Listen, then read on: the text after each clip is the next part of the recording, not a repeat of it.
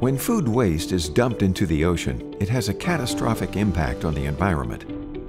Beyond disrupting the food chain, eutrophication, and causing bioaccumulation of chemicals, food waste is generally mixed with plastics that get ground up. This releases small pieces of plastic called microplastics into the ocean. They are consumed by phytoplankton and other tiny microorganisms, which in turn lead to the bioaccumulation of microplastics as we ascend the food chain. Studies have shown that ships contribute a whopping 20 to 70% of plastic pollution in the ocean. In response to global concerns about marine pollution, the International Marine Organization IMO adopted the International Convention for Prevention of Pollution from Ships, known as MARPOL regulations. Ships that don't comply face heavy and massive fines in excess of hundreds of millions. Many ships continue to use food pulpers, which contribute to the plastic problem. Food pulpers grind up food and anything else that gets tossed inside, including plastic utensils.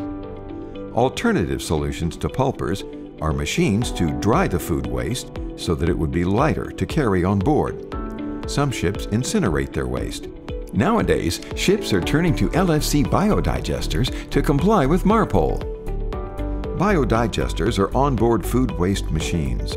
They have a low carbon footprint and use aerobic digestion to turn food waste into water. Paddles in the machine mix power chips that house microorganisms.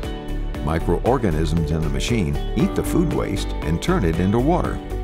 Non-organic materials, such as plastic bags or sauce packets, remain in the machine, where they can be safely removed by an operator.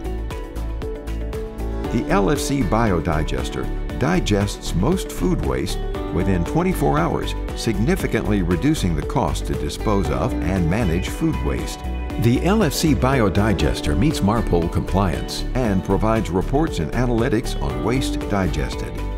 Save the ocean with the LFC biodigester.